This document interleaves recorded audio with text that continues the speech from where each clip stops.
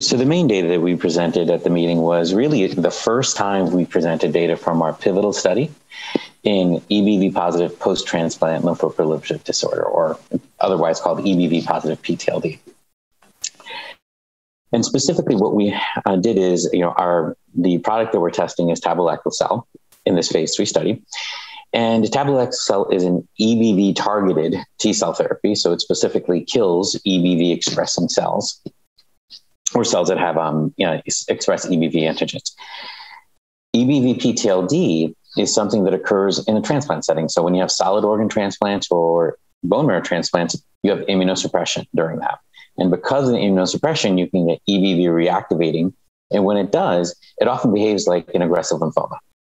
So that's what we're targeting ourselves. Now, the way that's normally treated is Rituximab plus minus chemotherapy.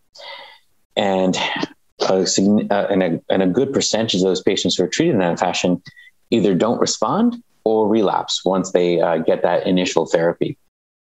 And once they relapse or fail, they actually progress incredibly rapidly. So for example, in the bone marrow transplant setting, they'll progress in less than 1 month to death. So it's a very aggressive process there. In the solid organ transplant setting, they can progress in 4 months to death. That's the median time frame. So again, very aggressive disease. We're studying Tabelecleucel in patients where they failed rituximab-based treatments. Excuse me. So in the study we had, or I should say in the data, we reported on 38 patients, 24 SOT and 14 HCT.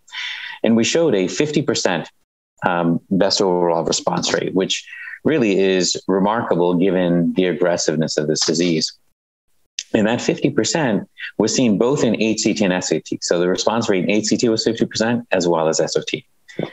Importantly, the response was durable. And that's the main reason we presented this particular data cut, because those are some of the elements that some of the regulators like to see as durability of response. So 11 out of these 19 patients who responded had durable survival out 6 months of follow-up.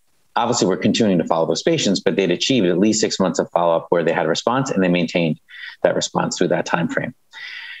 So again, we have strong response rate, strong durability of response. And then lastly, when you look at the survival, of course, you want the response rate to translate into survival. We also had very strong survival data. So for those patients who responded to Tabelecleucel therapy, the 1-year survival was 89%.